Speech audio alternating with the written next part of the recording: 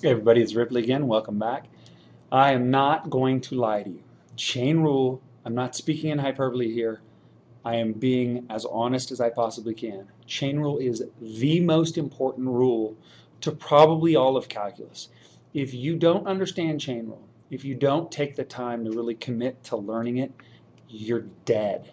Okay, the most important thing to know about chain rule, and this is kind of a Ripley colloquialism, is chain rule is part of every derivative you will ever take. It's part of every derivative. Now, let me show you, whoa, derivative? Oops. Let me show you just really quickly part of every derivative. Now, why this is true.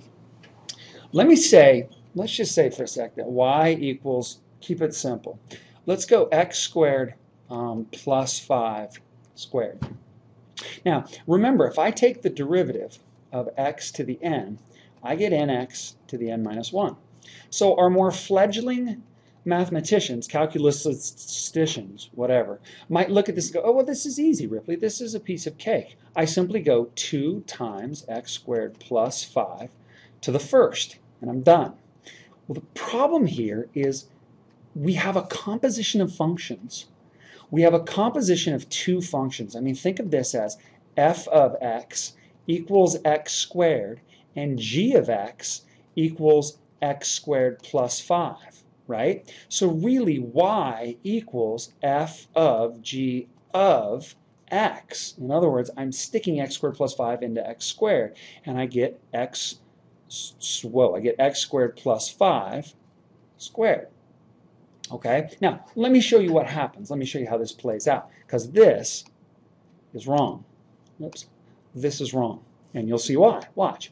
If I foil this guy out, I mean, I get x squared. This equals x to the fourth plus 10x squared plus 25, right? I mean, just simple FOIL, x squared times x squared, x to the fourth, 5x squared plus 5x squared, etc., etc.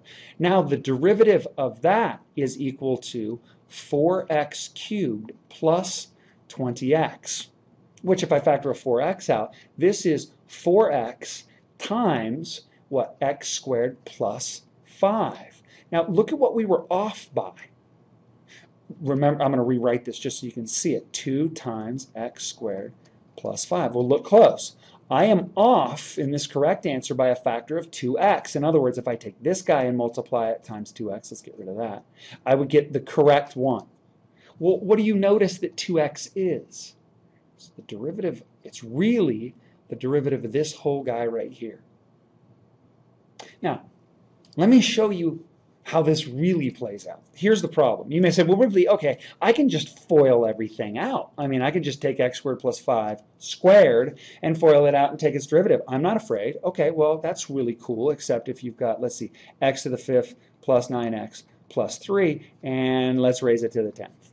Now, I don't know about you, but I'd rather saw my own toe off with a spoon than have to multiply this trinomial out times itself 10 times. So watch how chain rule works, and then I'll give you the formula for it. Okay, watch. What we say is we've got a composition of two functions. So I'm going to think of y as being f of x equals x to the 10th, and then g of x equals x to the 5th plus 9x plus 3.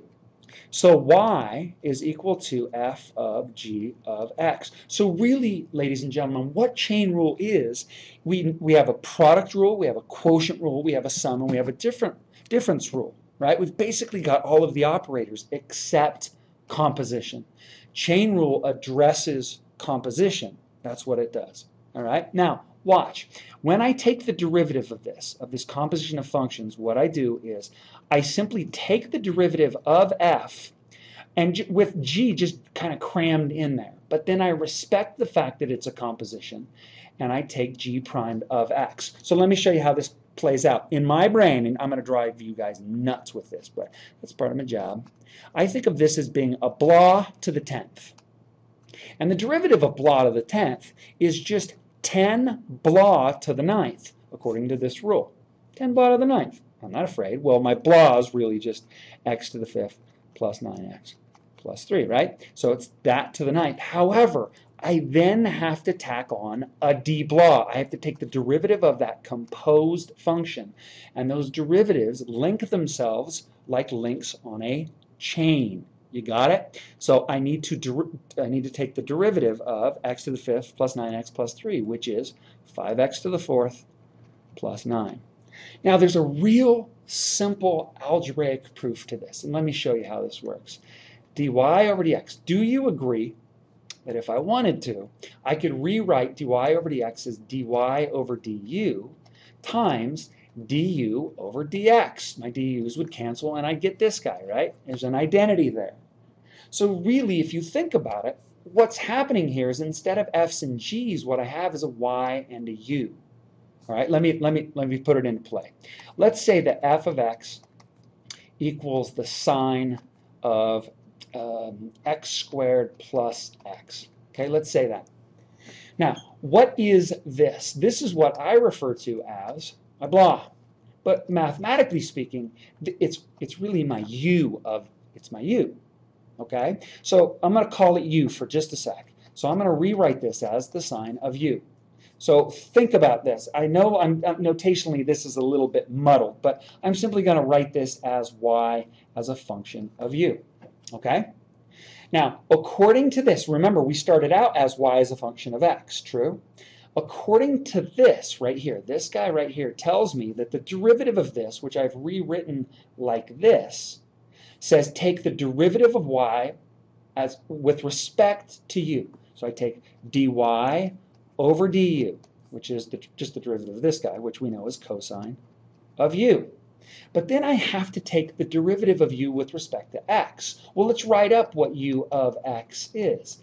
It's x squared plus x, right? So dy over du is cos u.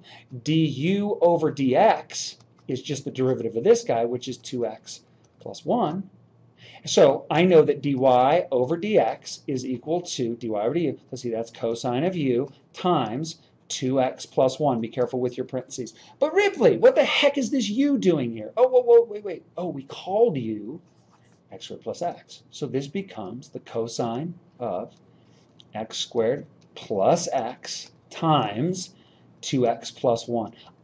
Typically when I write these, because my ADHD starts to flicker when I see chunks like this, so I'll typically write this as 2x plus 1 times cosine of x squared plus x. Otherwise, I might be tempted to think that this is part of my angle. All right?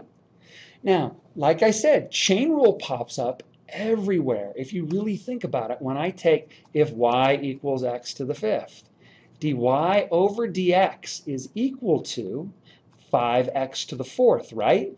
But it's also times a 1, because what I'm doing is I'm taking an x and I'm sticking it in there and raising it to the fifth. I'm composing x into x to the fifth, and the derivative of x is 1. You've been using chain rule over and over and over again. You just didn't know it, which is kind of cool.